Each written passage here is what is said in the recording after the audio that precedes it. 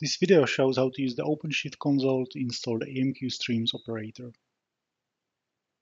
You can go to the Operator section, Operator Hub.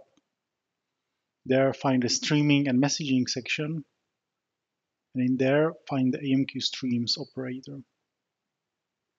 You can go through the latest news and description, and then click the Install button. There we can select the channel which we want to install. The stable channel is the channel where all new AMQ Streams releases will land. But if you want to use some particular version, you can also, for example, pick the AMQ Streams 2.1 channel or the 2.2 channel and so on.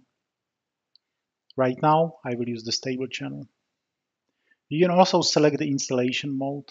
You can install the operator for all namespaces, which is the default recommended option, or you can install it into a specific namespace in your cluster, which you will be able to select.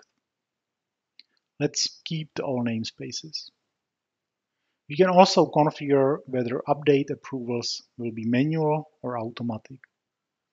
Normally, I would always recommend you to use manual approvals so that the operator upgrade doesn't happen for you in a time where you don't want it to happen, for example, in your peak business hours.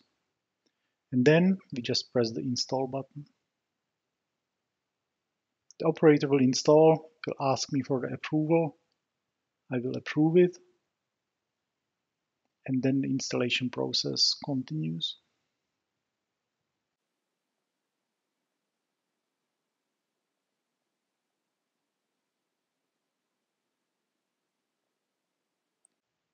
Once it is installed, you can go into installed operators and you should see AMQ Streams there. When you click on it, you are offered all the different custom resources which it supports. And you can easily click Create Instance.